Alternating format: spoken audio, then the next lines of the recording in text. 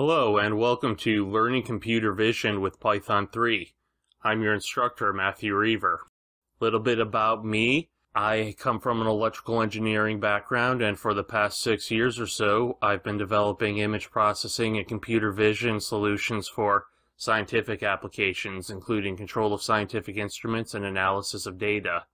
I've also written several web-based applications for online data analysis and visualization that remain in use today. Python is my primary programming language and has been for the past few years, and I've also been programming in C++ and MATLAB for several decades now. I've developed an OpenCV course at the link seen here, which you might want to check out if you're new to OpenCV and computer vision in general. This will help you with this course.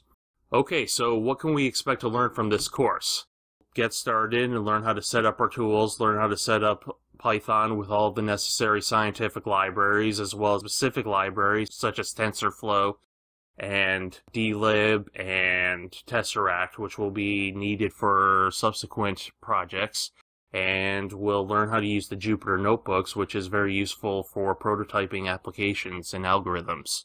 Then we'll get started with our first computer vision project, which will be digit recognition, and we'll be doing that using both Python's native scikit-learn and then learning how to use Google's TensorFlow for deep learning and more powerful analysis.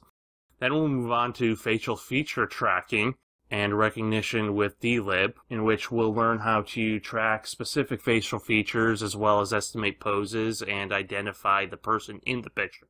Then we'll move on to a very powerful application, which is image classification with Google's TensorFlow, and we'll learn a little bit about deep learning.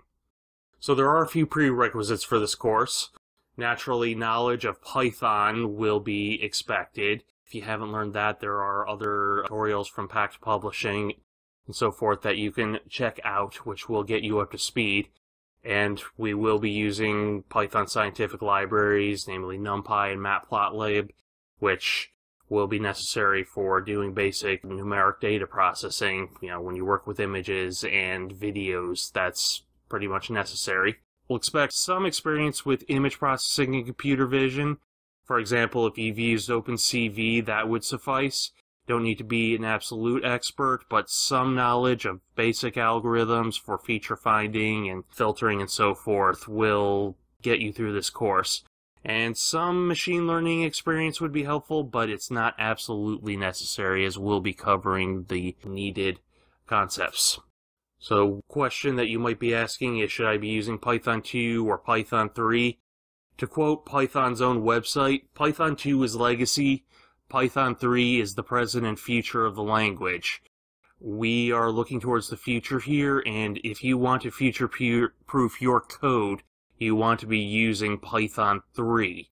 So if you are using Python 2, some of the code examples here might not run, so I strongly suggest that you install Python 3 and use that for all the projects here.